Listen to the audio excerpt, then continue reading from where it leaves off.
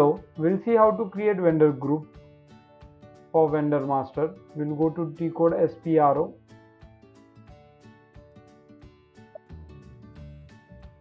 Financial accounting, account receivable and account payable, vendor master, master data, preparation for creating vendor master data, and the first one is define account group with screen layout.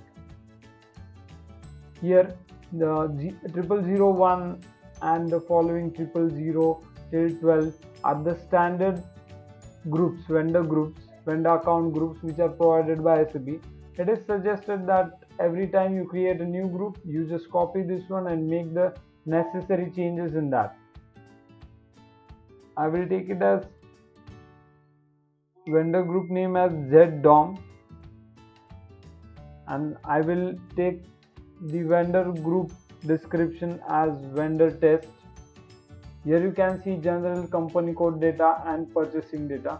You can select any one of this. I will take purchasing data. Here you can see purchasing data. Yeah, here you can make the fields, either you can suppress it, make it required entry, optional entry, or display entry. As per your requirement, you can choose any of this. Suppose it is ABC indicator, I will make it as only for display. Okay, so you will not able to enter anything while you are creating the vendor master. Okay, we'll take it as optional because it should be optional.